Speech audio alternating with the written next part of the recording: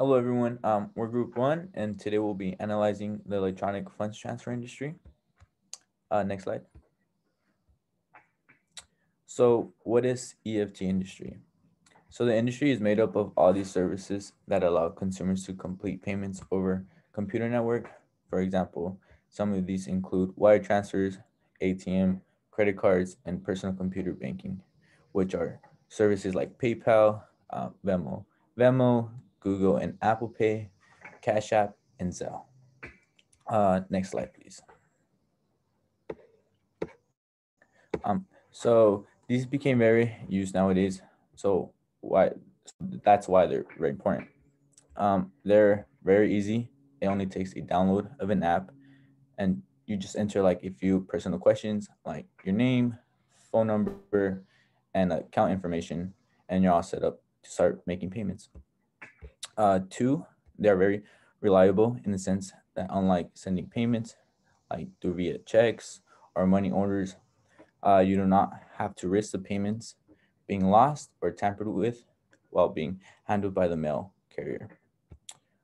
Three, it is very accessible because they are services offered through apps nowadays.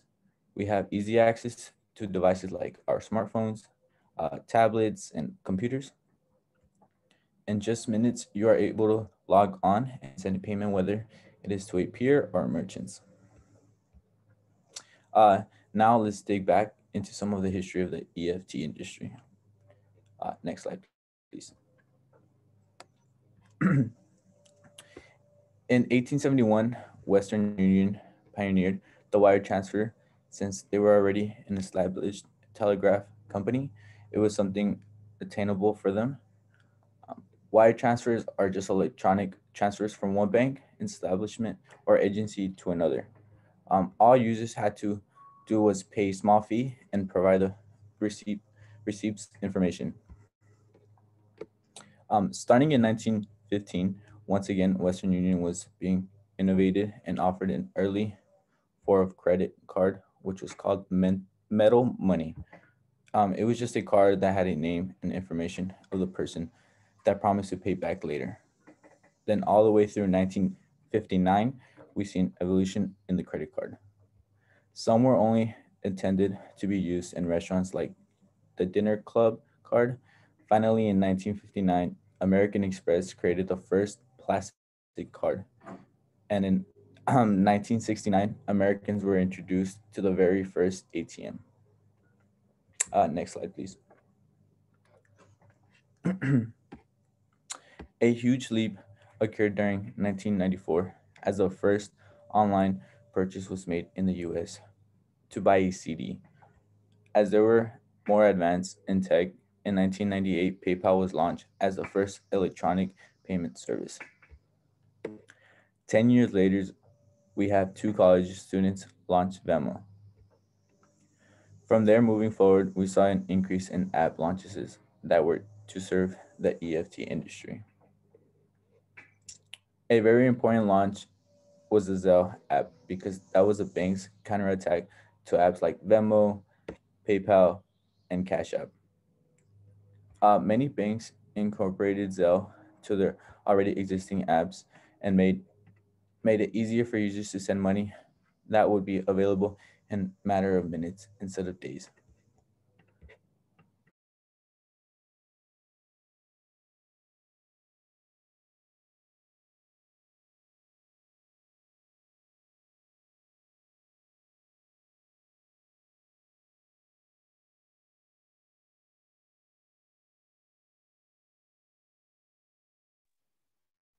Hi everyone, my name is Cassidy. I'm going to be discussing the key players in the industry, as well as the key issues that the EFT industry has.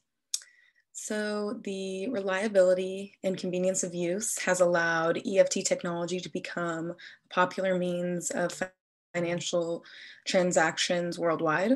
A predominant amount of EFT services are accessible through payment apps. Most of us have likely heard or currently have a payment app on our mobile device. Digital wallets are becoming the way of the future. EFT apps are hyper-focused on the protection of individuals' information. They provide a highly advanced encrypted security to ensure safety of private financial information. The major US contenders in the electronic funds transfer industry are Apple Pay, Zelle, Venmo, and PayPal, as you can see here. Rising competitors also include software such as Cash App, Google Pay, and Square Cash. However, there are dozens of EFT options out there. PayPal was one of the first EFTs created in 1998 and launched a year later as a platform for transferring money. Since its creation, PayPal's revenue has continually been on the incline. PayPal has generated $21.4 billion in revenue in 2020 and a 20.9% increase year on year, as reported by businessofapps.com. PayPal today is one of the world's most successful online payment platforms available. Venmo followed and started out in 2009 as a way for founders Andrew Cortina and Ingram Magdon Ismail, two friends just wanting to exchange cash. Venmo is a unique platform as it's considered a financial social network. The app allows you to add friends and share purchase activity. Even though PayPal revolutionized the world of EFTs for business, Venmo changed the game and created a system that made online financial transfers achievable among friends. And Venmo does not have any transferring cost associated with the app. The word Venmo has now become synonymous as a verb with the ability to transfer money. You've probably heard the phrase, I'll buy this, just Venmo me. According to businessofapps.com, in the past 2 years, Venmo has seen a significant growth from 10 million to 4 million users. In that time, it's doubled revenue and tripled annual payment volume. Next, we have Apple Pay, which was founded in 2014. Today, there are 507 million Apple Pay users worldwide since its creation, and it's available in 20 different markets.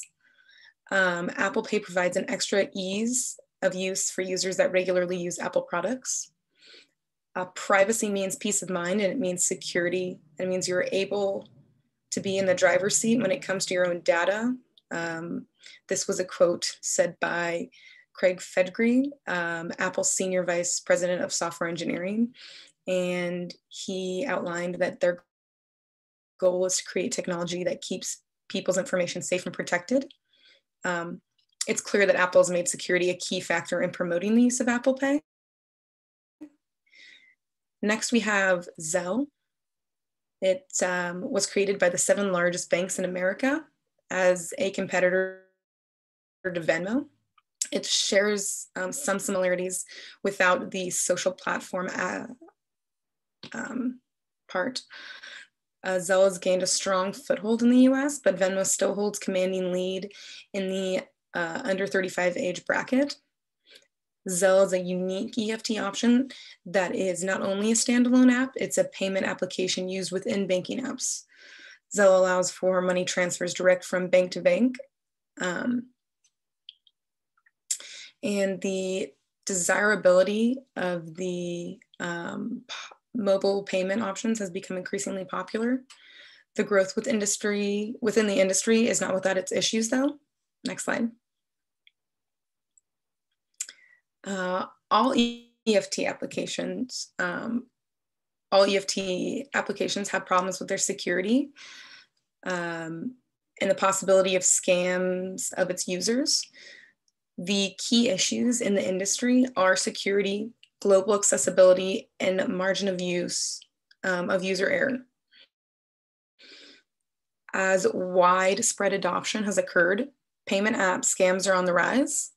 For non-users, 42% say security concerns are the reason why they've not embraced payment apps. Venmo alone has been the target of several cyber attacks in the past. Some EFT services store user financial data, and if hacked, could jeopardize their customers' payment information. Some digital payment apps also do not reimburse customers if fraudulent activity or scams occur on the user end. If you're going to use Zelle to pay for goods and services provided by someone you haven't met, you should make sure that they're reputable before transferring money to them, as it's one of the major areas where loss occurs while using money transfer apps. The rise of security concerns is a major hindrance of the EFT industry, but other issues, for example, user accessibility, are also problems. Venmo can strictly only be used in the US, not globally, and it can only be used via smartphones.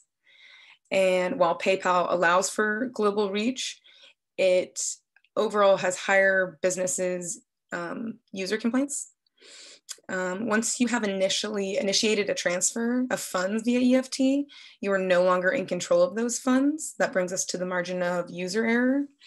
For example, if you intend to transfer someone $10, but instead you enter a denomination of $100 and you press send, that's no longer your money to control.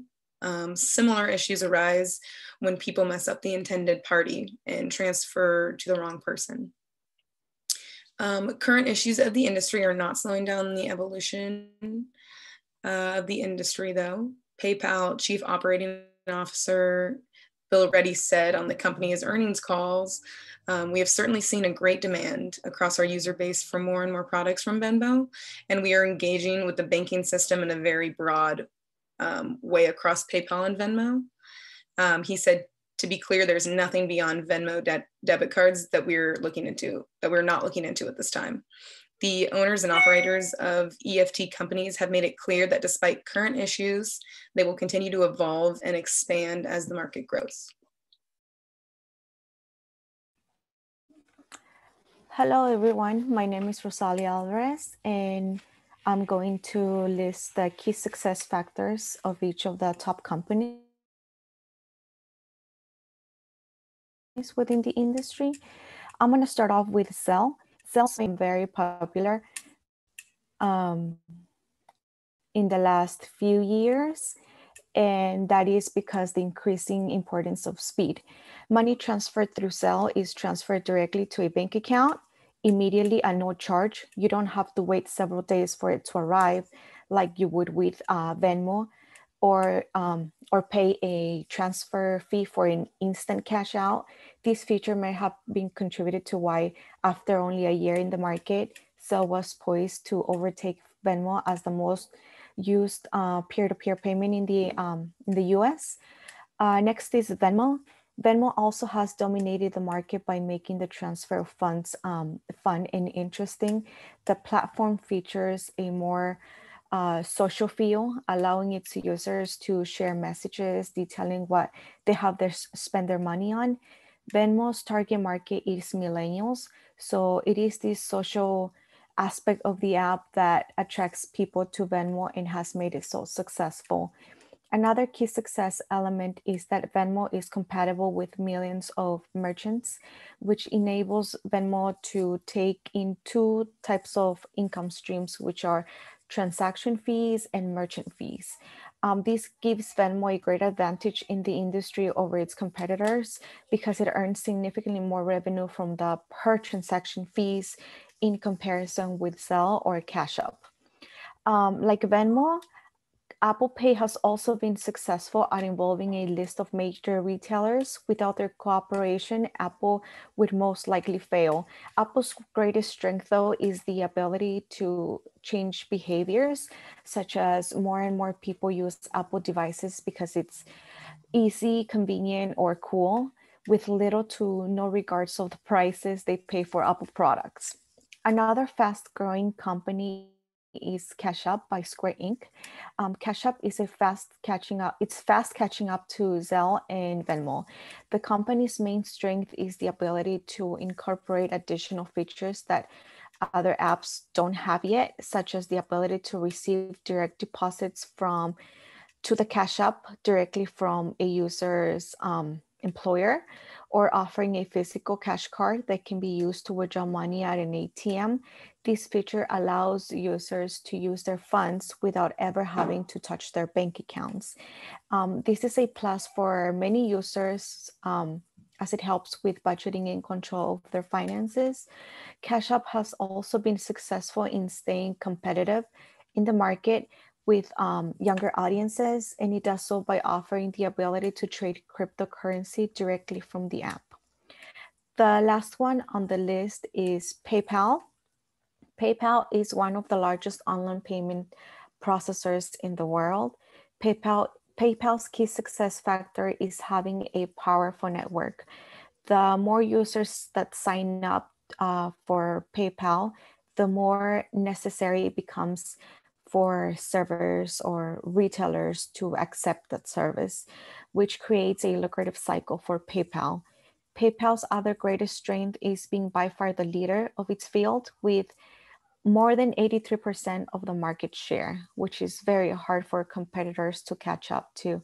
Also, big partnerships. Some of its partners are Visa, Alibaba, MasterCard, and Citibank, among others. So this concludes the breakdown of the key success factors.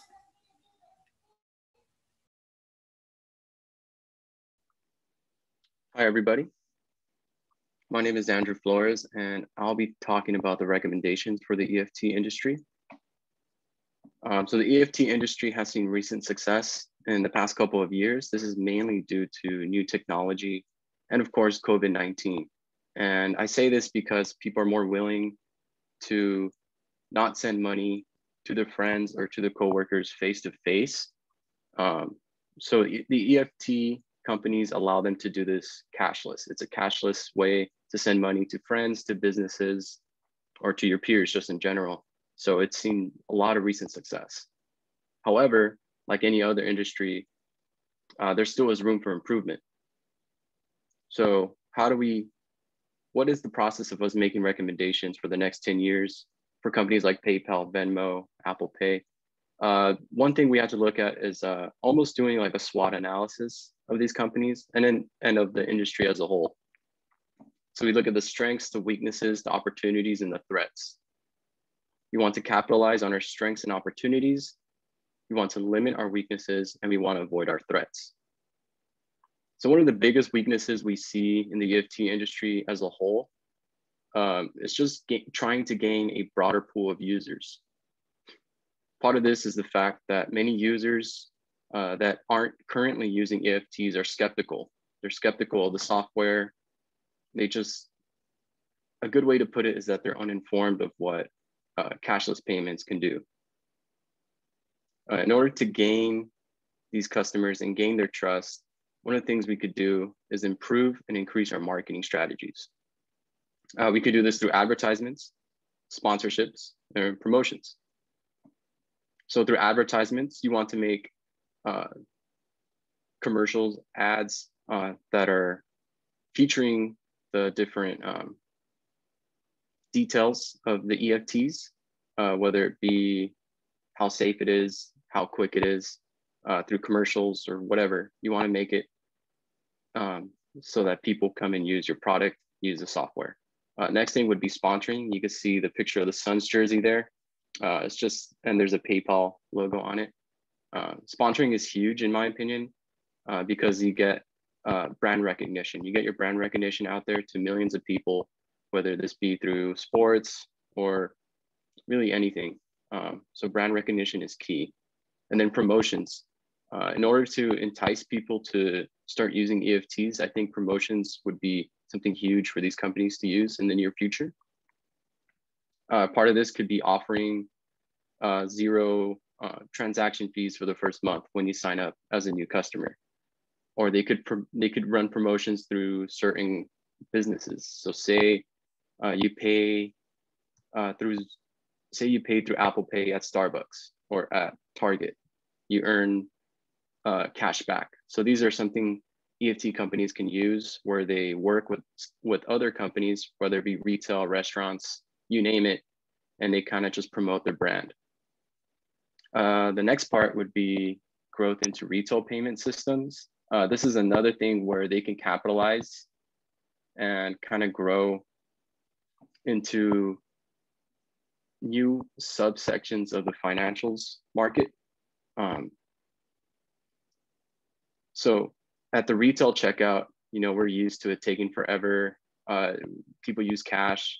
Very rarely people use checks, but that's even longer. So if retail companies can start using EFTs, where you go up to checkout and you literally just show your phone, and it would just make it a lot faster if they could do it that way. So so the EFT companies have the faster and easier alternative to checkout.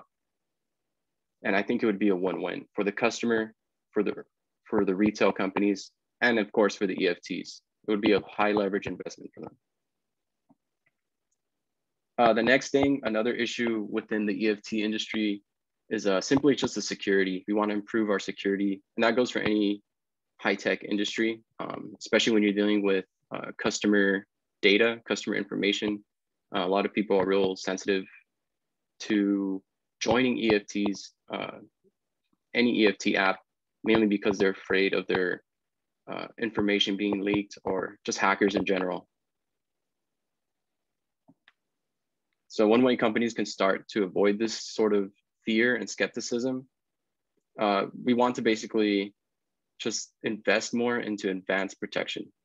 This can be anything from enhancing our software, two-factor authentication, investing more into that, security codes, or even using multiple firewalls just to avoid being hacked. And then another thing going along with this would be marketing the fact that these EFTs are safe and they're protected, and it would be overall a positive user experience.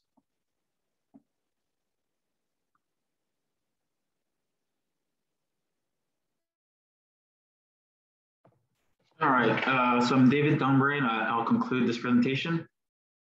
So today we talked about the electronic funds industry, which is a new large industry. We saw that had a global rise, after the global rise in e-commerce, it led to the creation of software that enabled people to have financial transactions and digital payments worldwide that were a lot easier. It's already well developed, as 80% of US adults already use it. And it has over $16 billion of revenue worldwide right now. Venmo, Zelle, and PayPal, and Apple Pay are the main player in the industry. We have a few new competitors, such as Cash App, rising up.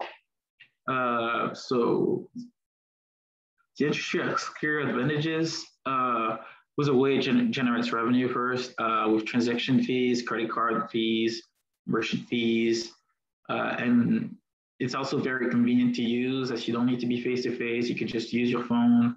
You could, even if you forget your wallet, it's very convenient to use. There's a few key factors that make certain companies more successful than others. First is compatibility, being compatible with third-party outlets, and allows companies in the EFT business to have an extra source of income, as third parties will usually have to pay a fee to whichever company you use, whether it's Venmo or Zelle. They usually pay them a fee to be available on the app. And also make it so that people get more used to using them. As the more stores you see them in, the more places they're used, the more people are going to get used to using them. Another thing that makes them very convenient is speed. The best ones are the ones that allow people to access their money instantly without a delay, and that is often the determining factor into which company they'll decide to use. Finally, also having a few extra features and keeping up with trends will give an additional edge over the competition, and they'll help them differentiate themselves in the mind of users. We actually completed a survey on which software people used, and our survey showed that Venmo and Zelle were tied for the most used, with both having 88.2% of our respondents saying they've used them. And the other software were much lower. Both Venmo and Zelle have unique added features. Venmo and its social media feature makes it more fun, and Zelle being closely related to banks and working with already being included in banks apps, And they also both offer instant transfer, even though you have to pay a small fee of Venmo. So all these prove that these are the main qualities that users are looking for in the service right now. But in the future, whether it's the big companies that are already established or the new ones that are trying to rise up, there's a bright future available for companies that take advantage of the opportunities that are available while making sure to deal with the issues already there. So the first problem is reaching a broader pool of users. Many users just don't see the user EFTs yet, or they just worry about personal data security. So organizations are going to be able to use marketing tactics to best display their usefulness and show security regarding data security will definitely set themselves apart. What's also important is allowing businesses in the industry to continue. What's going to allow businesses in the industry to continue to grow is being present in retail payment systems. So more retail and customers present a significant and consistent market that EFT can penetrate them. And so the more convenient, simple, and fast they make themselves, the more used they'll become in the future. So overall, electronic funds transfer is a relatively new industry with an already impressive revenue, and it has a potential to grow even further in the future. It's a challenging market to enter, so the current leading companies and the few growing one will be the one to dictate the company's future. Next. Thank you for your time, and that was all for us.